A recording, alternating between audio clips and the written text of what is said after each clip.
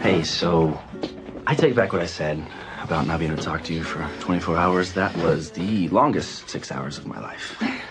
Well, I'm sorry that I went to Simone without telling you first, okay? You're right, we're a team, and it's important that we're a united front when making important decisions that affect our relationship. Okay, no.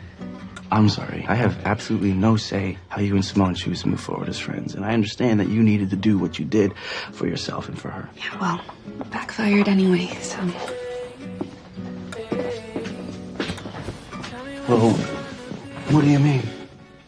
Well, Simone wants us to be happy, but from a distance. So she ended our friendship. I'm sorry. But you know what? Who knows? Maybe she'll come around. Yeah, I don't think she will, but thanks for trying to make me feel better. Yeah. So, what do we do when everyone finds out about us? What are we gonna do? Well, we will face it together as a team.